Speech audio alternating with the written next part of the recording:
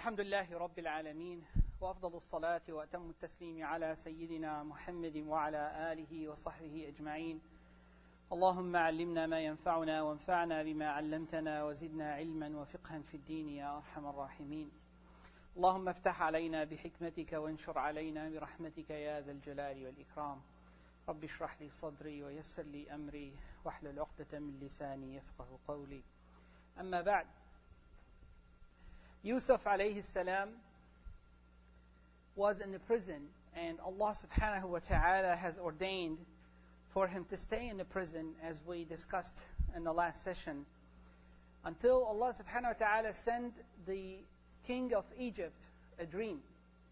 And that dream, that he had the vision that there were 7 fat cows being eaten by 7 lean ones, and there were 7 green ears of grain and 7 dry ears of grain.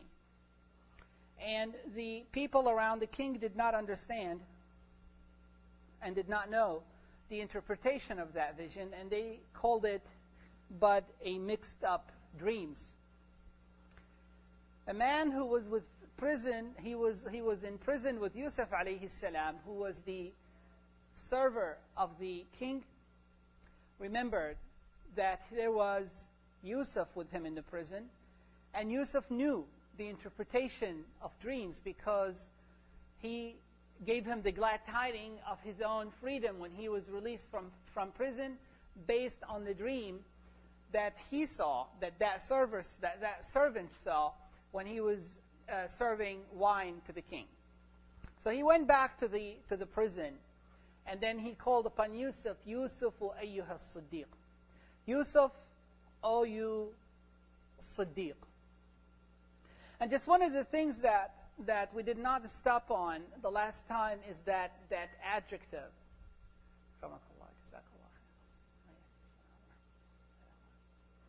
As-Siddiq. Allah subhanahu wa ta'ala gave that description for Yusuf alayhi salam. One is someone called Siddiq. What does Siddiq mean?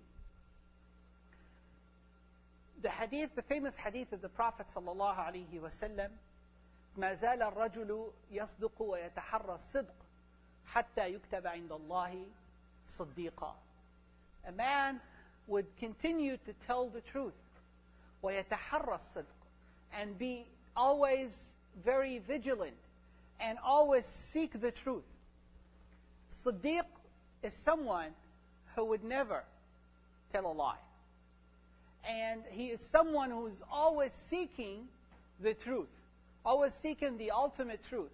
One of the companions of the Prophet ﷺ, who is known as a Siddiq, is, of course, Abu Bakr as-Siddiq, radiyallahu anhu. And it is known upon Abu Bakr as-Siddiq that he would not hesitate at all, not for 1 second, accepting the truth when it comes from the Prophet sallallahu alaihi wasallam. When he believed in the Prophet sallallahu alaihi wasallam, صدقه الذي جاء بالصدق وصدق به. That who came with the truth and that who accepted the truth. The one who came with the truth was the Prophet sallallahu alaihi wasallam, and the one that accepted the truth was Abu Bakr as-Siddiq radiyallahu anhu. And the Prophet ﷺ said in that hadith that everyone who was offered Islam hesitated with it for a moment before accepting it, except Abu Bakr. When he told him, I am the Prophet of Allah, he said, La ilaha illallah, Muhammadan Rasulullah, without hesitation. Yusuf alayhi salam, his behavior in prison and the way he interpreted the dreams and they came true, made him a Siddiq in the eyes of that person. And this is confirmed by Allah subhanahu wa ta'ala. This is someone who never tells a lie. And then Allah subhanahu wa ta'ala tells us how he repeated the dream the way it is. أَفْتِنَا فِي سَبْعِ بَقَرَاتٍ سِمَانٍ يَأْكُلُهُنَّ سَبْعٌ عِجَافٌ وَسَبْعِ سُنبُلَاتٍ خُضْرٍ وَأُخَرَى يَابِسَاتٍ خُضْرٍ وَأُخَرَى يَابِسَاتٍ لَعَلِّي أَرْجِعُ إِلَى النَّاسِ لَعَلَّهُمْ يَعْلَمُونَ. He repeated the dream letter per letter. And as we said the last session, Qur'an is very concise. There is no repetition in Qur'an unless it is for a very important purpose. And Allah subhanahu wa ta'ala, and Allah knows best, could have said, Yusuf ayyuha as-siddiq aftina fi ru'ya al-malik. Tell us about the vision of the king, without having to repeat it, without having to take almost most of the verse to repeat the same thing that was mentioned 2 verses back. But Allah is teaching us here that when we transmit a speech, when we transmit any talk, especially when we're asking a fatwa, it has to be transmitted in a very precise and accurate manner. And we said the last time, some of the people that seek fatwa through other people, there may be, things that are lost in transmission. If someone, concise the fatwa while they're taking it from that person, and then resubmitted it in another way to a scholar, and then take the answer from the scholar and they go back to that person, you may have a completely different matter. So it is the adab, the manners, the way that we transmit a question. It has to be letter per letter, like Allah subhanahu wa ta'ala taught us by repeating that question on the tongue of that servant that went to Yusuf alayhi salam with the question. And Yusuf alayhi salam not only gave them the answer to the interpretation of the dream, he added the solution to the problem that is about to face Egypt. He told them that that interpretation of the dream, that Egypt will go through 7 years of good harvest and abundant rain. And then after that, there will be 7 years of drought and famine. So instead of just interpreting the dream without asking for his freedom, without negotiating anything, just out of his generosity, out of his ihsan, he told them the interpretation of the dream immediately. قَالَ تَزْرَعُونَ. You see in the Qur'an, when you know how responsive he was to that, you see the Qur'an just immediately. Allah subhanahu wa ta'ala said, قَالَ تَزْرَعُونَ. Immediately, you will plant 7 years consecutively. You will do this. You will have 7 good years, and then the 7 hard years will come. But then he gave them immediately the solution to the problem that's about to face them. He said, whatever you harvest in that first 7 years, you should keep it in its ears. You should keep it. And this is one of the best ways to really preserve the grain, is to keep it in the original form, because it is preserved in that cover. It is preserved in its own original form of the plant, and the worms that actually eat the grains in the silos cannot get to it, and they will not be able, and the fungus and all of that, the grains will be protected for many years, and these are documented facts. So this is Yusuf alayhi salam with the revelation of Allah subhanahu wa ta'ala, tell them about the interpretation and the solution. And then he added more knowledge than the king already had.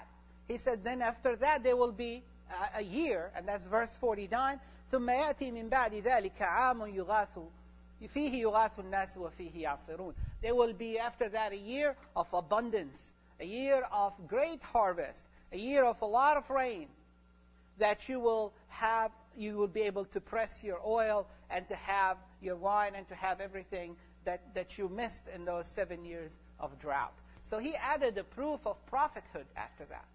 Because the king had, the dream of the king did not have this particular glad tiding after that. Yes, 7 years, 7 good years and 7 bad years, and then what? The dream did not give us any clue to what comes after that. Yet the prophethood of Yusuf, the knowledge of Yusuf alayhi salam, added to that interpretation of the dream. So when that happened, the king said, bring him to me. And here is Yusuf alayhi salam. After several years in prison, he had 2 opportunities to be released. The first one is when the servant came to him and asked him about the interpretation of the dream. He could have easily cut a deal. If he easily cut a deal with them, he said, I will tell you the interpretation of the dream after you release me. But that's not the generosity of Yusuf, and that's not the nobility of Yusuf. Then came another opportunity, basically an order from the king, a clear order, you are released. Tuni bihi, just bring him to me, he's a free man. Yet Yusuf refused to come out of prison because he's a man of dignity, the dignity of the believer. He was put in prison after his name was tainted by the women of this city. After he was tainted as the one who was trying to seduce the wife of the man that hosted him in his own house and raised him as a son. And Yusuf refused to come out of prison with the royal pardon. He said no. And then he said, قَالَ ارْجِعْ إِلَىٰ رَبِّكَ, go back to your Lord. And then ask your Lord. Ask the Lord, meaning the king. فَاسْأَلْهُ مَا بَالُ النِّسْوَةِ اللَّاتِي قَطَّعْنَ أَيْدِيَهُنْ. What about those women that cut their hands? We know the story. We discussed few sessions back that Yusuf alayhi salam was brought about to the women that were cutting that were peeling off some fruit, and they were stunned by the looks of Yusuf alayhi salam and the presence of Yusuf, and they cut off their hand. They started cutting their hands instead of peeling off the fruit that they had in their hands. Inna Rabbi bikaydihinna alim. My Lord knows about their plot. Go back to your Lord and ask him what the matter. My Lord already knows what the matter with the plot. Already just on the superiority of Allah subhanahu wa ta'ala over any other king and any other lordship that's on the face of this earth. The Prophet sallallahu alaihi wasallam has a hadith that is narrated in the Bukhari and Muslim when he said, وَلَوْ لَبِثْتُ فِي السِّجْنِ طُولَ لَبْثِ يُوسُف لَأَجَبْتُ الدَّاعِي. Rasul sallallahu alaihi wasallam said, if I stayed in prison as long as Yusuf stayed in prison, I would answer the call of the man that came to release him from prison. And it is the ulama said, it is the humbleness of the Prophet sallallahu alaihi wasallam. He's just telling people that I would have come out of prison. But we have to believe that as well, that he would have come out of prison. Because some people protested, said, no, Prophet would not come out of prison. If he said he would, then he would. Okay, we don't negotiate with the hadith of the Prophet sallallahu alaihi wasallam. As-sadiq al-masduq. There's no, Prophet sallallahu alaihi wasallam doesn't tell any lies or exaggerations or anything. Wa hasha lillah. So the Prophet sallallahu alaihi wasallam is telling us, the highlights. Every prophet had strong points and had certain highlights. And we know the ultimate perfection came with the Prophet ﷺ, but we should not cut anybody short in their points of strength and the position that they took, salawatullah alayhim, on certain things. So he said, Yusuf alayhi salam had this position, this situation, I would have came out of prison, Prophet ﷺ said. But Yusuf alayhi salam refused to come out before his name is cleared. So goes back to the court of the king, and I think that's where we left it the last session. The king has already, obviously from the storytelling of the Qur'an, has already done his own investigation, and he knew the story of these women, because the way he started the interrogation, or if you will, or the court, or the trial of what is really the fair trial now for Yusuf, because Yusuf went to prison, innocent man, without being tried for what he has done. And now the king wants to have his own court for Yusuf alayhi salam. Then he said, مَا خَطْبُكُنَّ إِذْ رَاوَتُنَّ يُوسُفَ عَنْ نَفْسِهِ. What is the matter with you? What was your affair when you seek to seduce Yusuf? And then the truth came out. قُلْنَا, the women said. Now, the women collectively not denied the charge against them. Now, the truth has to come out. Now, obviously, there's no joking around with this king. So the truth has to come out. قُلْنَا حَاشَ لِلَّهِ. No, God forbids. Allah forbids. مَا عَلِمْنَا عَلَيْهِ مِنْ سُوءٍ. We have never experienced any evil. We never knew any evil of Yusuf. And now the woman at the heart of the situation comes out, and she said, the woman, the wife of the Aziz, قالت امرأة العزيز الآن حصحص الحق. Now the truth is manifest. Now the truth is very clear to everyone. أنا راودته عن نفسه. I indeed seduced him. I indeed tried to seek that approach to Yusuf alayhi salam. وَإِنَّهُ لَمِنَ الصَّادِقِينَ. There is so many marks of emphasis in this particular sentence in the Arabic language. إِنَّهُ لَمِنَ الصَّادِقِينَ. He is certainly, indeed, truthful. So she leaves no doubt in the mind of anyone that Yusuf is absolutely exonerated from all the charges against him. And then she said, ذَلِكَ لِيَعْلَمَ أَنِّي لَمْ أَخُنْهُ بِالْغَيْبِ وَأَنَّ اللَّهَ لَا يَهْدِي كَيْدَ الْخَائِنِينَ. And that is to know, for him to know that I have not betrayed him in his absence, and Allah will not guide the plot of the betrayal of the traitors or the betrayers. And the scholars differed about the interpretation of this particular verse. Is who did she not betray? She said that's for him to know that I did not betray him. And who is that person? Some scholars said it was Yusuf, because Yusuf was not in the court. Where was Yusuf at that when the court was going on? He was in prison still, right? He refused to come out of prison. So this trial was going on, and Yusuf was not present. So some scholars said he would know that I did not betray him, because she betrayed him the first time. Betrayed him in his presence, not in his absence. How did she betray him? When they got to the door, and her husband was at the door, what did she say? مَا جَزَاءُ مَنْ أَرَادَ بِأَهْلِكَ سُوءًا. What is the punishment for that who wanted harm with your family? She accused Yusuf of attacking her. And that was not the right accusation, obviously. And now she said, and now she is speaking, you see, a completely different tone from that woman that was blinded by her desire in the beginning of the story. Now this woman is a believer. Now listen to her. وَاللَّهُ وَإِنَّ اللَّهَ لَا يَهْدِي كَيْدَ الْخَائِنِينَ. Allah does not guide. She is not speaking as the wife of the Aziz. She's speaking as if she is really a believer, almost a follower of Yusuf alayhi salam. So many scholars said that Allah subhanahu wa ta'ala guided her heart during those years. And now she's coming back in a completely different manner. And she had no hesitation, in witness and giving her testimony to the truth. الآن حصحص الحق. Now, the truth is absolutely manifest. It's clear. And she said what she had to say to exonerate Yusuf. And then she said, so he would know I would not betray him in his absence.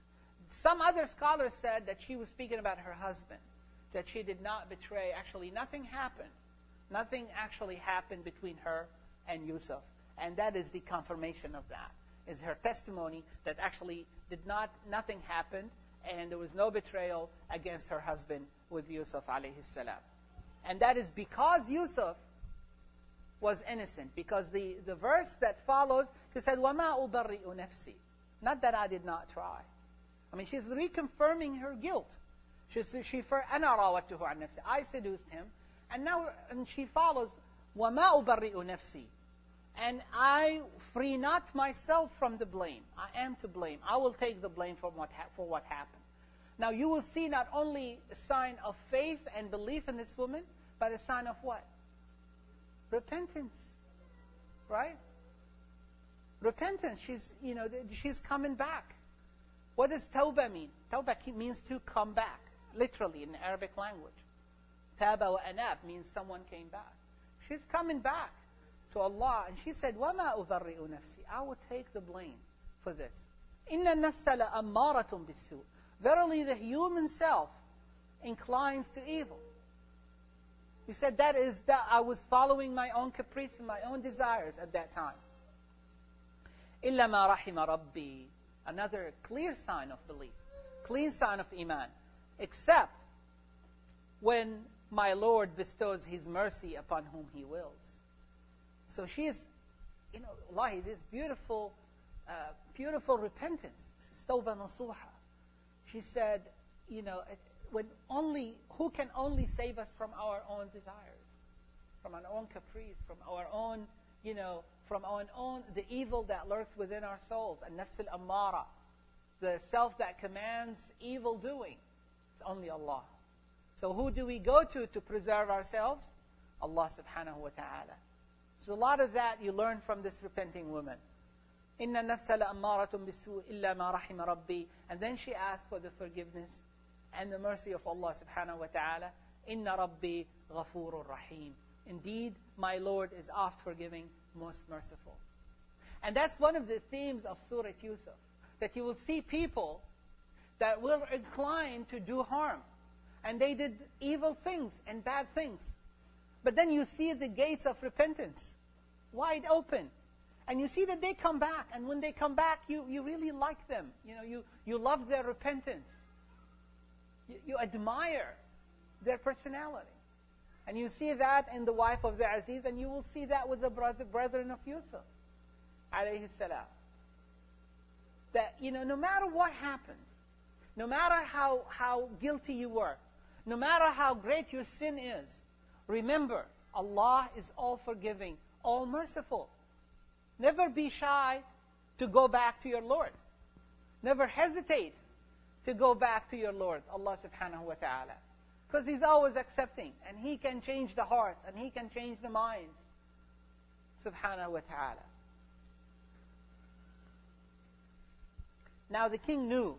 Now it was so clear to that king.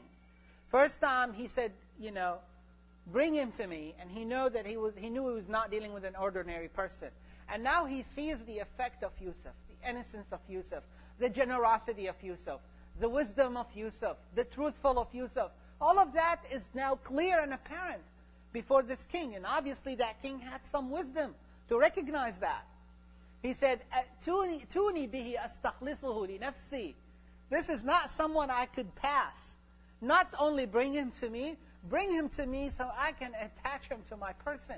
So I can use him personally to help me, to aid me. Astakhlisuhu li nafsi. And then Yusuf was, after he was exonerated, after his innocence was completely clear, now Yusuf comes out of prison. He comes out of prison in dignity, in full honor, in full nobility, as he deserves, alayhi salam. He is the noble, the son of the noble, the son of the noble, the son of the noble. And he is Siddiq, he is truthful, and he was truthful. And yet, one of the most important themes and characteristics of Yusuf alayhi salam is his ihsan. Ihsan is to go above and beyond good deed. You do a good deed which is beautiful, but you beautify it more with ihsan. When he would be asked for something, he would give more. These two prisoners came to him to ask him about interpretation of the dream. What does he give them? Give him da'wah. They gave him the right message.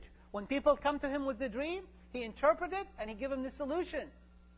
He is a muhsineen. So the king said, لَمَّا كَلَّمَهُ. And then when the king had actually talked to Yusuf alayhi salam, they had a conversation. Now, every time he's given Yusuf a degree up.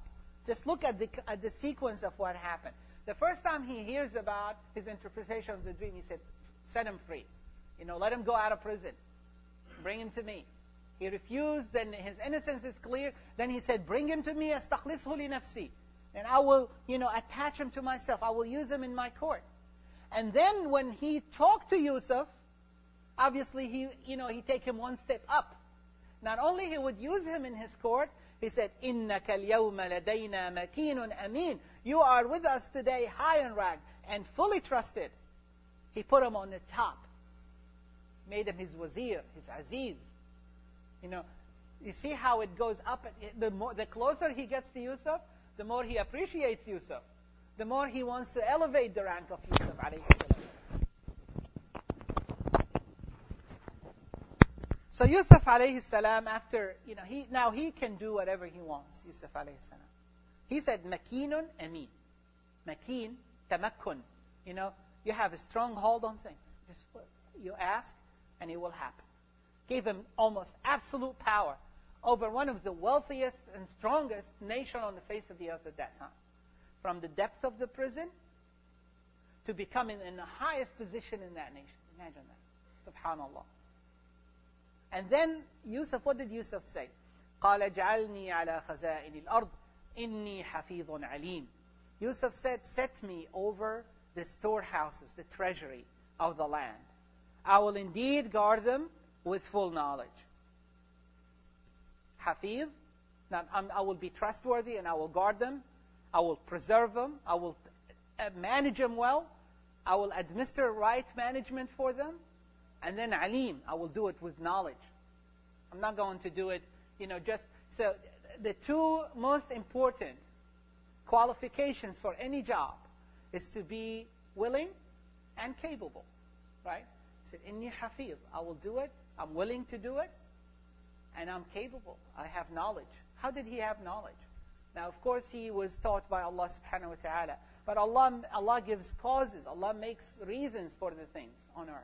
Musabbib al-asbab, right? Where was Yusuf raised? When he was bought as a slave in Egypt, he was in the house of who? The Aziz. What is the Aziz job? He is over the treasury, right? So Yusuf was naturally, Allah prepared him for that position. And who would have thought? The bought slave of the Aziz would become the Aziz himself one day, after being imprisoned for many years. And Allah has prepared him for this all along, for this job, for this position. Now there are 2 points here. And we're talking about verse 55. What did Yusuf say? He said, اجعلني على خزائن الأرض. Put me and set me over the treasury. Now he's asking for a position, right? He said, I want to be over the treasury. Put me over the treasury. Now, the ulama said, how would Yusuf ask for a position when the hadith clearly said of the Prophet ﷺ, and it's agreed upon, إِنَّا وَاللَّهِ لَا نُوَلِّ هَذَا الْعَمَلَ أَحَدًا سَأَلَهُ. That people who ask for a high position, they should not get it. People who seek a position of commandership, they should not get it. People that want, and that's subhanAllah, exactly the opposite of what we're used to. People just push themselves to get higher. But how did he, طالب الإمارة لا يأخذها لا يولاها. The one who wants the leadership, that they seek just to be leaders, they seek the leadership for the sake of leadership, they should not be given it. Right? Because they have an ultimate motive for it. So, how would Yusuf ask for that? And the second thing, he praised himself. إِنِّي حَفِيظٌ عَلِيمٌ. He said, I am indeed someone that would guard it well, and I have a lot of knowledge. I'm a knowledgeable person. And Allah subhanahu wa ta'ala said, وَلَا تُزَكُّوا أَنفُسَكُمْ. And do not praise yourselves. هُوَ أَعْلَمُ بِمَنِ اتَّقَى. He indeed knows who has more piety. Of course, that's a trick question. You can tell that. Allah subhanahu wa ta'ala said these verses, said this verse in Surah Yusuf, we can ponder on that. Why is Yusuf's statement is actually the right statement in that particular position? Although on the outward of it, on the appearance of it, it may contradict principles that we learn, that we know. First thing, what is he asking for? To be a treasurer. To be a treasurer in times of what? Famine and drought. Now, is that a privilege? It's not. He's asking for a very hard job. People resign when they're faced with things like that. Because they will be faced with sometimes mutiny, rebellions, starving people, people that want to come and rob the treasury because you have food and they don't have food. You have hungry nations around you, because the drought was not only in Egypt, it was all over the nations. So Yusuf was asking for a job that is very demanding, and it's a hard job. It was not a decoration. It was not a privilege that Yusuf alayhi salam was asking for. And the ulama said, when someone knows that they have the qualification, and they know, well, that they have the qualification to be able to serve people, they should come forward.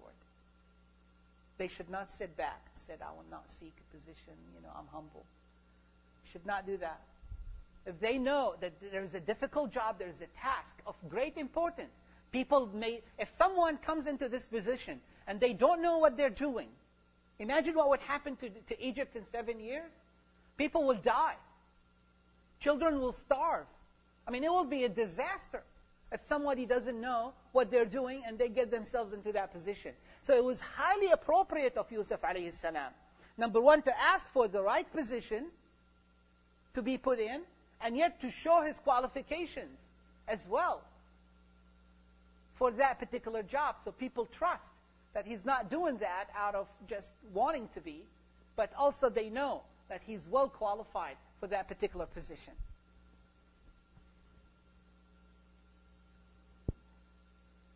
And some ulama said that people that hold back and they don't show their qualifications, that they know in their heart that they're the best qualified people for that particular job, they are like they're holding their يَمْنَعُونَ الْمَاعُونَ. You know what that verse means? You know, to hold back, aid. You have talent. Allah has given you some certain thing that you're good at. And if you hold it back, that's not humbleness. You have to present it, and you have to do the best you can. When does that become a sin? When does that become a show-off? It's all about with what? With the intention. With the intentions, إِنَّمَا الْأَعْمَالُ بِالنِّيَّاتِ. If people are coming out to show off what they can do, then that's the reward that they're going to get. You know, the first 3 people that are thrown in the hellfire, this is a very famous hadith, right? A very authentic hadith as well. That the first, when the hellfire opens, and the first 3 people that will be thrown in the hellfire, who are they? A generous person, a knowledgeable person, and a brave fighter. And they will be asked, why did you fight? He said, I fought in the way of Allah. I fought to. He said, no, you fought. The intention was you fought so people can say he's a brave man. And they said that. Allah give him his reward in dunya. He was known as, the bravest knight of all. But that's that. End of story. He had no reward with Allah subhanahu wa ta'ala, and he's thrown in the hellfire. A knowledgeable person, a alim, who would teach the words of Allah. And he would be asked, why did you do that? He said, for the sake of Allah. He said, no. Allah knows what's in your heart. He said, you did that, so people would say you're a knowledgeable person. And they did. They said you're a knowledgeable person, and that's that. You got your reward. And now you have nothing with Allah subhanahu wa ta'ala. And the same thing with the generous people, with the generous person. Allah will say that you did that, so they will say you're generous, and they said that. So it is appropriate to show our qualification. It's okay to write a resume, brothers and sisters, what I'm trying to say, and to show your qualifications for a certain job, and want to be truthful in it. Don't exaggerate your resume.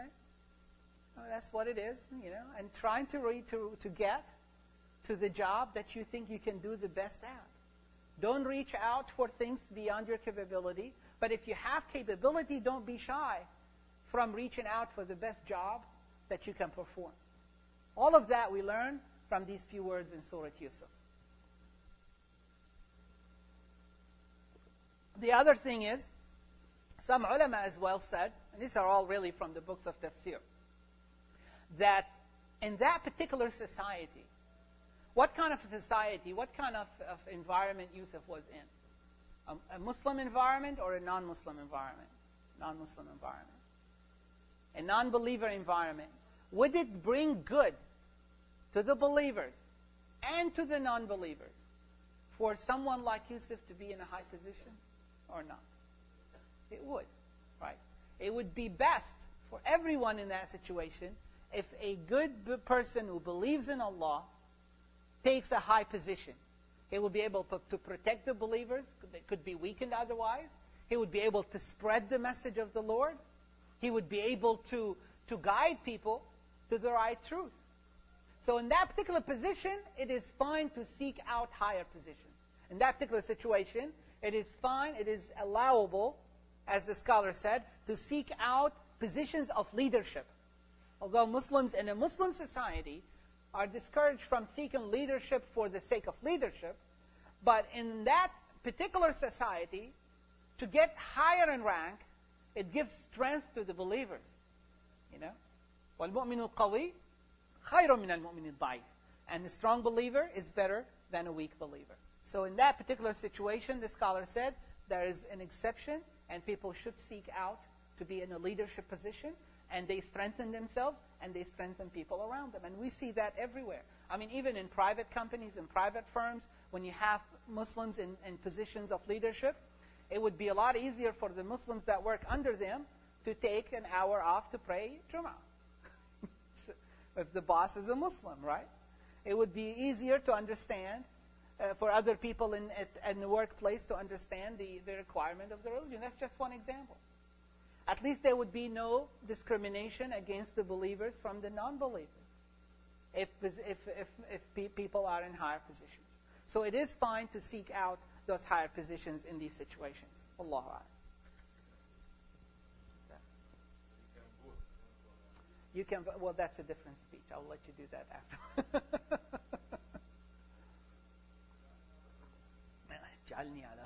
Of course, he made himself a candidate. Yes, for the treasury. Yes, sir. And he was confirmed. So you see, Yusuf alayhi salam, how Allah subhanahu wa ta'ala, the life of Yusuf, from being born in the house of Yaqub, a very noble position to be. The house of the prophets, the descendants of Ibrahim. And then he was tested by adversity. And he was thrown by his own brothers and his own brothers down into the depth of the well.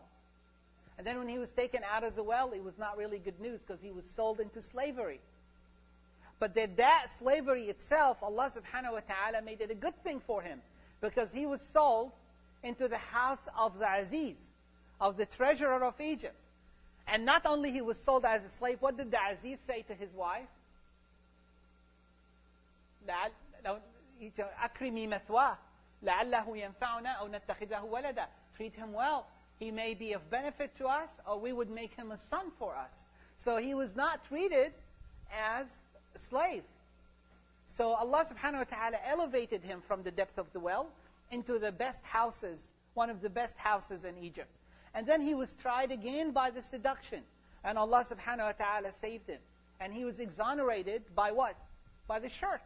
By a simple torn shirt in the back, where the family of the wife of the Aziz herself claimed that if the shirt was cut from the back, then Yusuf is innocent. And his innocence was clear. But yet, he was thrown in the depth of the well after the scandal became bigger and many women in the city wanted to seduce him. So they threw him in prison. Now in the depth of the prison, was prison bad for Yusuf alayhi salam? Was him staying in prison bad? If he did not stay in prison, the length he stayed in, he would never come out of prison the way he came out. And the dream would not have been interpreted. And Yusuf would not have been the treasurer. And Egypt would have been lost to drought and famine. So this is how Allah subhanahu wa ta'ala does things. What is the lesson in that? Don't be too happy when prosperity comes to you. Meaning don't be too proud and arrogant. Because you may be tested by it. This may be a test from Allah subhanahu wa ta'ala. And don't be too sad when you are tested by hardship and adversity.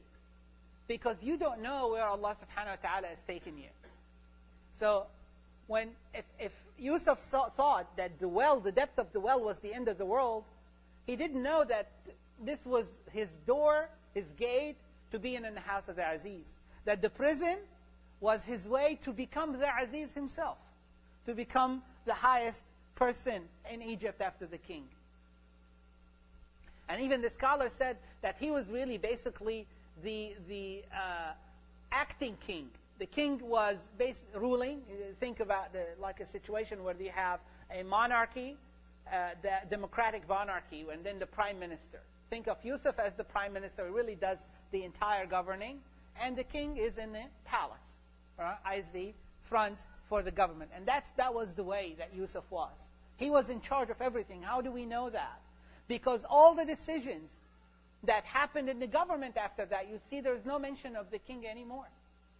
It's all about the Aziz. All about the Aziz.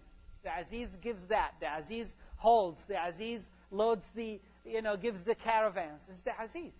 It's Yusuf. He was basically the ruler of Egypt, the actual ruler of Egypt, alayhi salam. So we should learn from the life of Yusuf not to get into a state of despair if we are tested with adversity, and not to be proud or arrogant if Allah subhanahu wa ta'ala tests us with prosperity. Allahu A'lam. How much time left?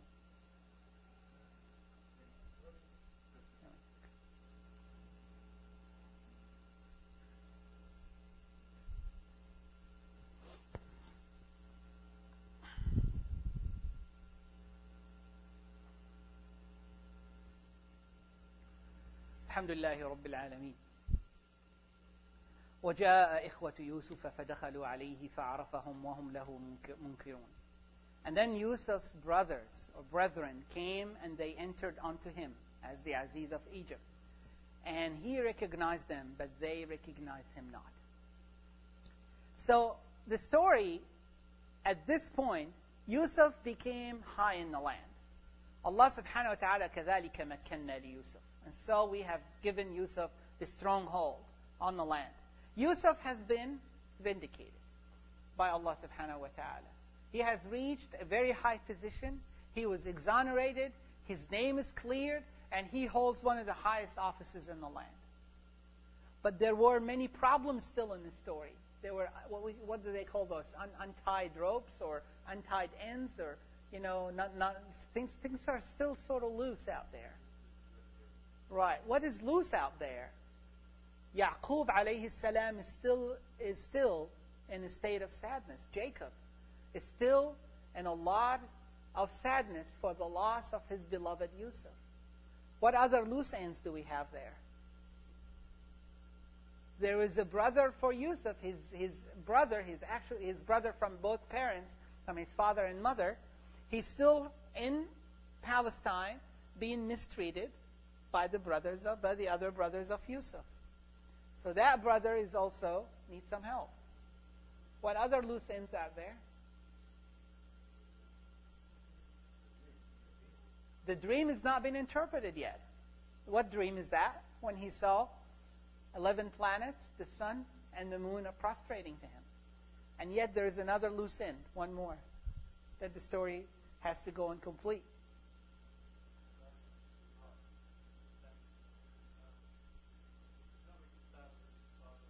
Yeah, the family has not been reconciled. The brothers of Yusuf have not repented yet. These are blessed families. These are Al Ibrahim, Al Ishaq, and Al Yaqub. These are families that Allah subhanahu wa ta'ala said, وَلِتُمَّ نِعْمَتَهُ عَلَيْكَ كَمَا أَتَمَّهَا عَلَى أَبَوَيْكَ مِنْ قَبْلُ إِبْرَاهِيمَ وَإِسْحَاقَ. Right?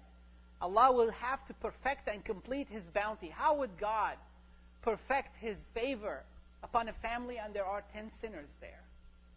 They have to repent. They have to be taught a lesson.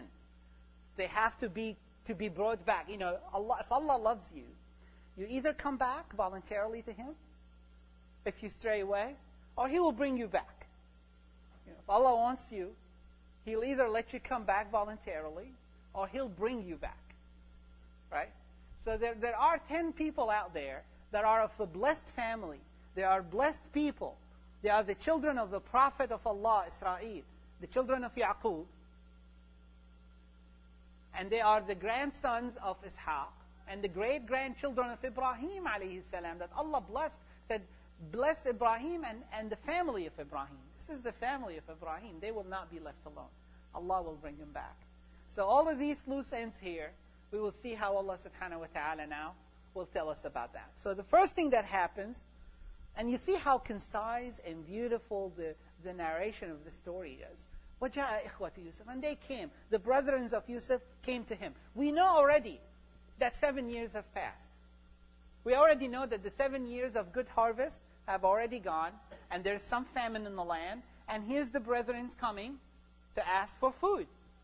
So they enter the court, and here's the Aziz, the treasurer, the governor, the one in control, the Wazir of Egypt. He's sitting there, and he knew them. He knew their brothers, his brothers, but they did not know Yusuf. Now, they would not, number one, how many years have passed since the time they took their little brother, who was a child, and they threw him in the depth of the well, and then the time they entered the court of Egypt. How many years at least? Think about that. At least more, let's think about that. Yusuf alayhi salam was a child. And then he was not, by the time the seduction happened, Yusuf was a full man, right? بَلَغَ أَشُدَّهُ. And many scholars said the word بَلَغَ أَشُدَّهُ, reach the perfection or the completeness of manhood, means the age of 40. فَلَمَّا بَلَغَ أَشُدَّهُ وَبَلَغَ 40 عَامًا. It's in the Qur'an. And even those who said that may not even mean that, at least several years have passed. So let's say 7 or 8 years at least, minimum, if not more than that. Then how many years did he stay in prison? They said, بِضْعَ سِنِينَ فَلَبِثَ. He was in the prison for a few years, and then after the dream of the two servants, he remained for a few years, so at least 3 to 9 after the dream. So many scholars said he spent about 9 years in prison. Because the Prophet ﷺ in that hadith that we said, وَلَوْ لَبِثْتُ فِي السِّجْنِ مَا لَبِثَ يُوسُف. If I stayed in prison as long as Yusuf did, that tells you it was not just a year or two. Right? The Prophet is saying it was a long time. Right? So 9 years in prison. And then he came out of prison, and the 7 years of drought has already passed. Right? So we're talking about 30 years minimum. And the majority of scholars said mostly 40 years that passed. Now, it's really natural for those brothers of Yusuf that threw a small child in the depth of the well, and now they're coming to a court with the ruler is sitting on the throne. They could not even imagine in their wildest dreams and imagination that that's the same boy they threw in the well 30 or 40 years ago. So they completely they did not recognize Yusuf alayhi salam. So Yusuf alayhi salam knew them exactly, and then after he gave them the loads for each one of them, the loads of the provision that Yusuf alayhi salam used to, and this is the interpretation of the scholars, that he would give each family a camel's load of food for many reasons. And they have to come to be loaded. Each head of the family has to be present to take their provision. So no one would come and say, I represent 200 people, and then take that food, and then what? Sell it, monopolize it. Yusuf was given that food away. So the entire area of Egypt and around Egypt would not suffer through the drought. He was given that food for a price, actually. We'll see that there was a price for it, but it was a very fair price. What does that mean? In times of famine, in times of drought and lack of resources, what happens to the prices of stuff? It jacks up. And normal people will suffer, even if the food is there. But if it is too expensive, the people will suffer with that. But Yusuf alayhi salam would sell the food around Egypt for the same price that the food was before the drought. But for that to be fair and for each family to get their share for that, they will have a camel load for the person that comes for that family. So 10 brothers come, and they said, we represent a family, and here's our family. We have 11 brothers. And then he said, where is the 11th brother? I see only 10 of you. And this is Al-Qurtubi, by the way. This is where it's coming. Tafsir al-Qurtubi. And I think it's one of the most logical ones that explains how Allah plotted for Yusuf to get his brother. So 10 brothers came to Yusuf. They paid for the food, for what the goods they have. They brought with them from Palestine or from the desert where they lived. And then they said that there's 11 of us. So he said, where is the 11th one? They said, he's with our father. Our father loves Yamin so much that he hates to send him on a journey with us. And we came to represent that big family of ours. So he said, I will give you a load for that brother that is absent. But to prove to me that you're telling the truth, next time you come, what do you have to do? You have to bring him. I have to make sure that you're not lying to me. Because if every family comes, I mean, it's very logical. If every family says, yeah, there's 5 of us, but there are 2 at home, so why don't you give us, 7 loads? I said, no, I will trust you, I will believe you, but if I find a proof that you're lying to me, what happens? He said, فَإِن لَمْ تَأْتُونِ بِهِ فَلَا كَيْلَ لَكُمْ عِنْدِي وَلَا تَقْرَبُونَ. If you don't come back with him, then you will get no food. لَا كَيْلَ لَكُمْ عِنْدِي. You will get no loads of anything. وَلَا تَقْرَبُونَ. And don't even come near to me. I will give you that extra camel now. But if you don't prove that you're truthful to me, then you don't come back. And then he said, in the verse before, قَالَ أَتُونِي بِأَخٍ لَكُمْ مِنْ أَبِيكُمْ. Bring that brother that is of your father. أَلَا تَرَوْنَ أَنِّي أُوفِي الْكَيْلِ. Don't you see that I actually fulfill the measures? I will give you exact do-right for each one of you, including your absent brother. وَأَنَا خَيْرُ الْمُنْزِلِينَ. And I am the best of hosts. So he treated them very well, and he hosted them. You see how generous, noble character. I mean, these are the people that threw him in the depth of the well. The exact 10 of them. And now they are in his court. He could have easily just put the chains on. These guys are going to prison. He could have retaliated. But these are not the character of prophets. He wants good for them. He doesn't want them to be punished. He wants them to come back to God. He wants them to come back and be truthfully who they are, the children of prophets and the descendants of 3 prophets in a row.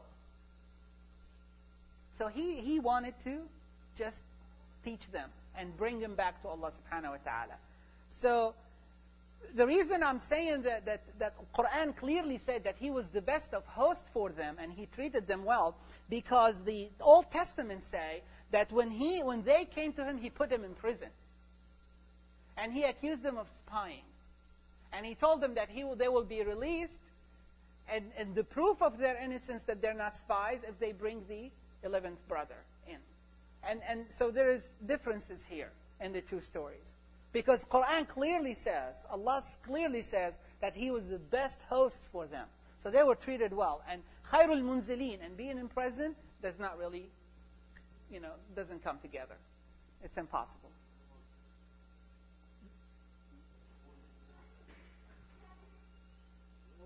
The Torah that is in the hands of the people of the book right now.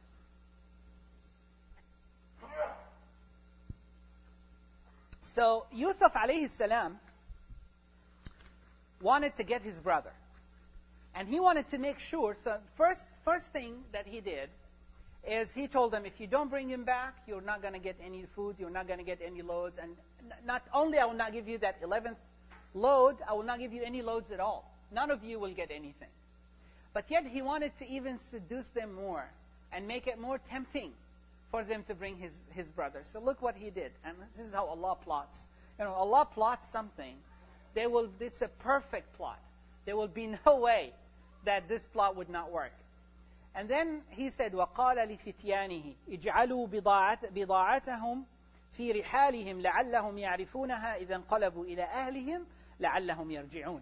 And Yusuf told his servants to put their money, the goods that they brought to buy those loads of food, he said, put it into their bags. Put it back in their bags and the loads. Because who loads the camel? The servants of Yusuf. They load the people and they send the camels back with these people. He said, put that, their money, their goods that they gave us, everything that they brought, put it back in there. That serves multiple reasons. Number one, it tempts them. See how generous this man is? He's very trustworthy. He doesn't even want our money. Why wouldn't we trust him to bring our brother back? The other thing is, he was also concerned that maybe they'll go home and they may not have more money they can bring back. They may not have the price for the second load. So to absolutely guarantee that they're coming back with their brother, he gave them their money back. So they know that he knows that they have what it takes for them to come back and buy more food. And then they went to their father. And then فَلَمَّا رَجَعُوا إِلَىٰ أَبِيهِمْ قَالُوا يَا أَبَانَا مُنِعَ مِنَّا الْكَيْلُ فَأَرْسِلْ مَعَنَا أَخَانَا نَكْتَلْ وَإِنَّا لَهُ لَحَافِظُونَ. They came excited to their father and they said, our father, we no more measure of grain we shall get unless we take our brother. We cannot bring any more food. Look at all the food that we brought. Well, we can't bring any more unless we take our brother. And he was obviously holding back his brother. Now he's more connected to Binyamin for two reasons. He's beloved to him. You know, how do we know that Binyamin was more beloved than the other 10? From the Qur'an. Looking at the Hafiz. What in the beginning of the surah? لَيُوسُفُ وَأَخُوهُ أَحَبُّ إِلَىٰ أَبِينَا مِنَّا. Yusuf and his brother are more beloved to our father than us. So Binyamin was already favorite, one of the favorite sons to his father, even before the whole story starts. And now, after Yusuf was lost, he was the only one left. So imagine how tight Yaqub is holding on to his son Binyamin. He will never let him go. The first time he let Yusuf go, would he let now his other son Binyamin go? No way. No way he will let Binyamin go. And then they immediately said, we will get no food. You know, it's a matter of life and death now. فَأَرْسَلْ مَعَنَا أَخَانَا. And send our brother with us. نَقْتَلْ. We will get the loads. We will get the food. وَإِنَّا لَهُ لَحَافِظُونَ. Again, inna, lam, and then the L that comes, the lam that goes into حافظون. This is for absolute emphasis twice. We certainly, indeed, we promise, we will preserve him, we will take care of him, we'll protect him. And then he said, هَلْ آمَنُكُمْ عَلَيْهِ إِلَّا كَمَا أَمِنْتُكُمْ عَلَىٰ أَخِيهِ مِنْ قَبْلِ. Would I trust you? Would I entrust him to you except that I entrusted his brother, Yusuf, before? He said, I know the kind of protection and the kind of care that you give. You know, can't trust you. لَا يُلْدَغُ الْمُؤْمِنُ مِنْ جُحْرٍ مَرَّتَيْنِ. The believer will not be bit from the same hole twice. He said, I have already been bitten once with you, like I trusted you with Yusuf. And now you want the other one. And then he said the protection, you know, to say that. And then he just said these words. And then he said, فَاللَّهُ خَيْرٌ حَافِظًا وَهُوَ أَرْحَمُ الرَّاحِمِينَ. The protector, the actual protector. So for people, for us and for him and for his brothers and his sister and nobody to understand that when we protect something, Allah is the protector. We do our part in preservation, in protection. You know, we take all the precautions that we need to take. But the true protector, we have to rely on Allah subhanahu wa ta'ala. Every time we fulfill the hadith, اعقلها وتوكل. You tie up your camel, but then you have to rely on Allah. That knot is not going to protect your camel from being stolen or lost. It's Allah that is protecting. But your job is to do what you can. Do your part. So that's what he's saying. No, you're not taking Benjamin with you. You're not taking Benjamin. But I'm not seeking your protection to him. Allah is the protector. And he is the most merciful. Yaqub is, Allah described him later on, لَذُو عِلْمٍ لِمَا عَلَّمْنَاهُ. He's a very knowledgeable prophet of Allah. He has this connection with Allah. Almost every time you see a quote from Yaqub alayhi salam, the word Allah has to be in it. In the entire verse. Always mentioning Allah. Always mentioning, always with Allah subhanahu wa ta'ala. Allahu khayrun hafidhan. Wa huwa arhamur rahimin. So they started unpacking. They tried. See, that tells you the excitement. Subhanallah. Just the storytelling of Allah subhanahu wa ta'ala just gives you the details in very, very few words. From just knowing that they did not unpack till after they talked to their father, just tells you the excitement they were in coming home and telling their father about the deal. And you know, you have to do this, and you have to. They haven't even unpacked yet. They haven't opened their bags, if you will, or luggage yet. And then started unpacking. You know, they talked to their father. Father said no. وَلَمَّا فَتَحُوا مَتَاعَهُمْ وَجَدُوا بِضَاعَتَهُمْ رُدَّتْ إِلَيْهِمْ. Now the plot of Allah and Yusuf is working. So he was concerned that, you know, even to just tell them there would be no food may not only work. And it didn't work. Didn't work with Yaqub alayhi salam. But now they started unpacking. They found the money has returned to them. Their goods are back. And then they went back to their father. They said, Father, Ya abana ma nabghi, what more do we want? هذه بضاعتنا ردت إلينا. Here is our money, here's our goods, it's back to us. we're dealing with a very generous person. We will protect him. Why would we not bring Benjamin back? Why would we not bring him back? And, they started convincing their father. They said, listen, هذه بضاعتنا ردت إلينا ونمير أهلنا ونحفظ أخانا ونزداد كيل بعير. They said it's a very simple equation. We have our money back, and we will نمير أهلنا. نمير, الميرة is food. نمير أهلنا is we will feed our families. Said, our father, consider all these hungry people around you.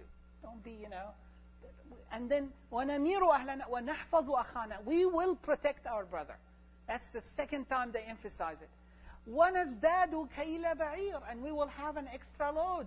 ذَلِكَ كَيْرٌ يَسِيرٌ. It is almost a no-brainer. They're saying, why would we not take Benjamin with us? ذَلِكَ كَيْلٌ يَسِيرٌ. This is an easy thing to figure out, an easy measure, an easy quantity. We should do this. So after all of that argument, and Yaqub saw the generosity of the treasurer of Egypt, and they have the money, and they have the goods, and all they need to do is go back and get more. It's really a simple deal. So Yaqub said, قَالَ لَنْ أُرْسِلَهُ مَعَكُمْ. I will not send him with you. He's still holding tight. حَتَّى, unless, تُؤْتُونِ مَوْثِقًا مِنَ اللَّهِ. That you will bring me a solemn oath on Allah's name. Now, these are believers. And we have to understand, these are not people who would bring Allah. You see, and that tells us what? That for a believer, to bring Allah's name in vain, what a big deal that is. And these people were ready, they threw these brothers of Yusuf, they threw him in the depth of the well.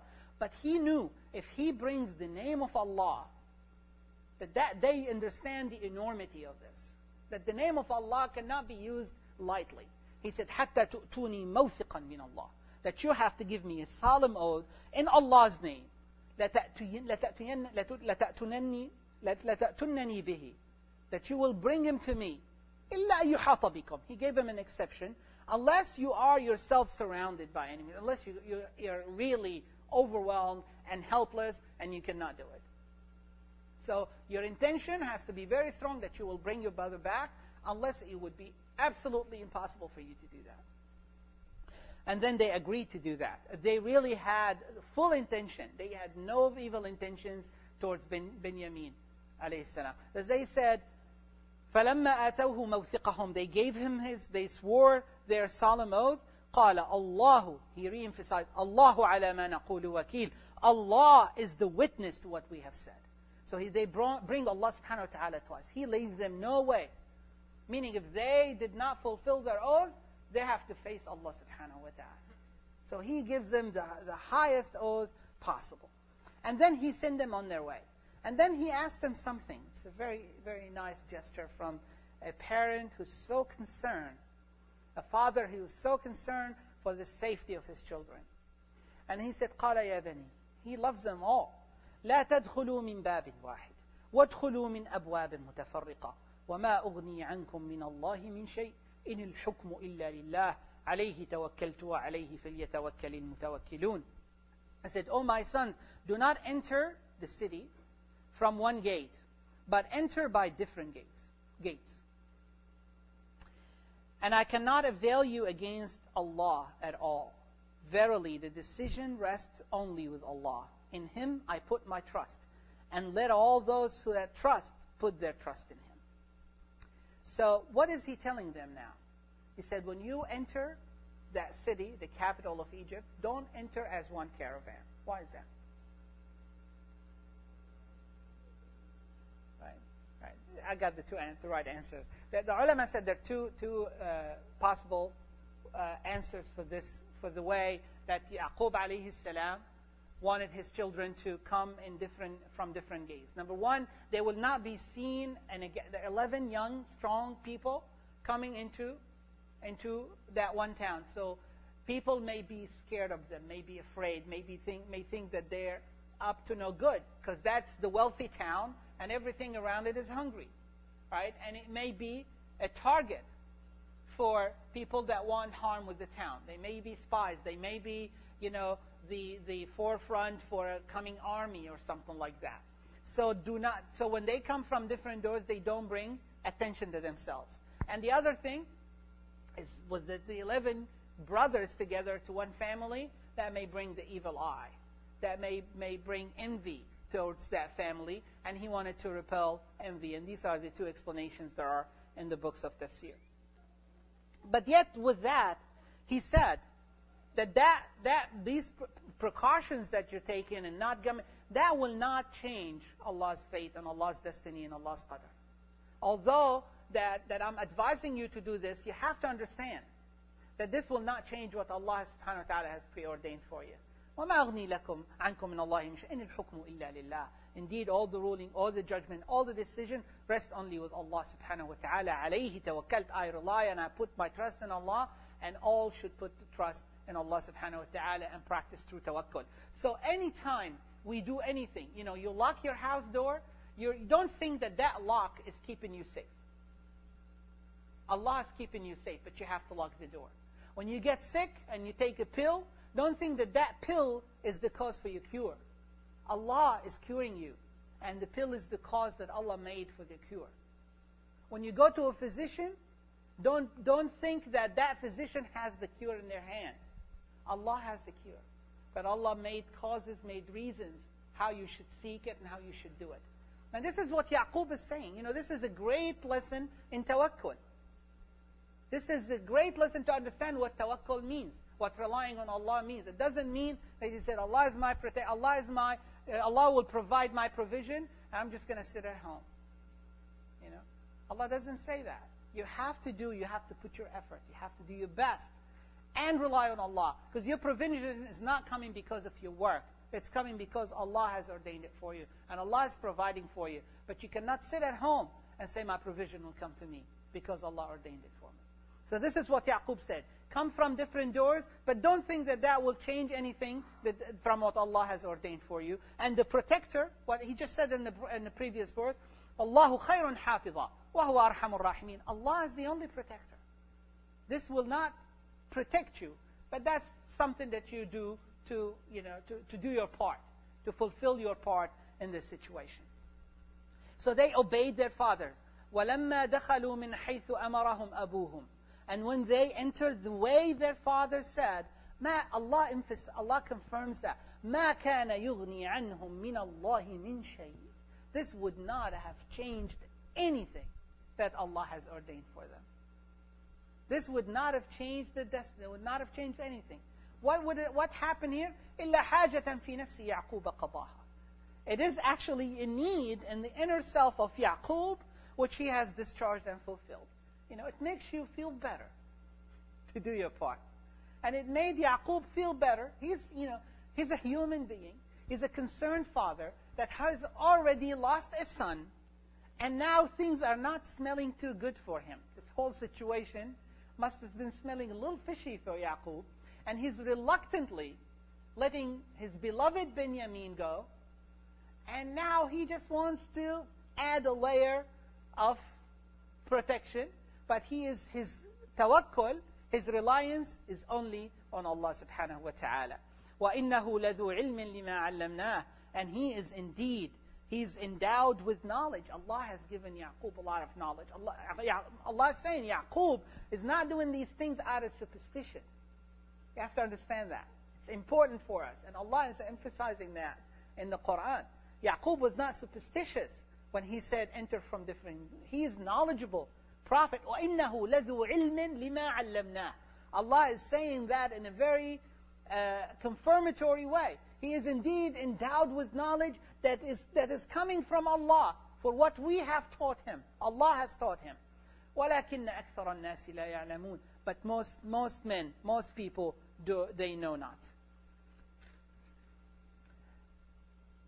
So I think, inshallah, we will stop at this point, because for the sake of the actual story, now we're leaving the brothers of Yusuf and the children of Yaqub on their second journey to Egypt.